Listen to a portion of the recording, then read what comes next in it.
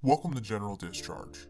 Our voices are disguised so we can bring you secret tips and information on just about anything. Today we are going to be covering Field Medical Training Battalion, or Fmtb. Before we begin, make sure to give us some support by liking our video and subscribing to our channel. We are trying to get to 10,000 subscribers by the new year. Please help us reach that goal.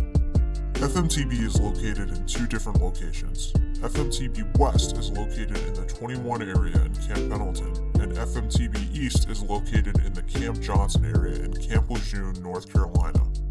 While there are two locations for this course, they are generally the same.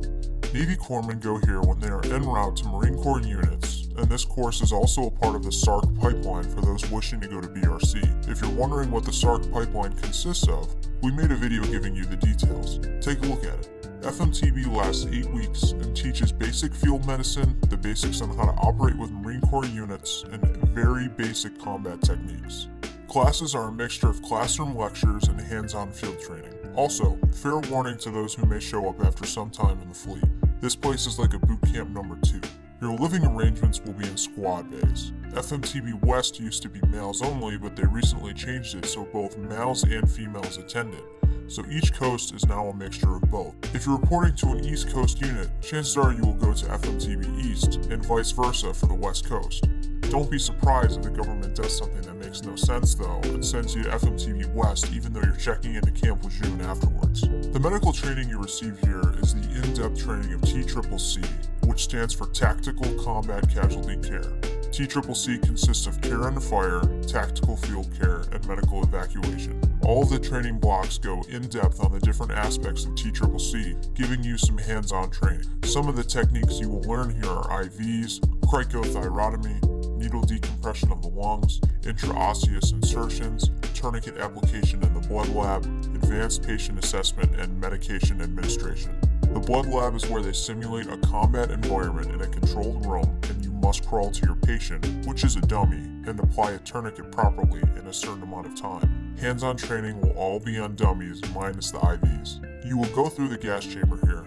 It's nothing to worry about, and it is way easier than the one you do in Navy boot camp. Since this course is introducing you to the Marine Corps way of life, they teach Marine rank structure, customs, and uniform regulations. You also can't forget now that you'll be under Marine Corps hair regulations because the Navy changed their policy on that last year. Tommy was very upset about that. If you want to laugh, go give it a look.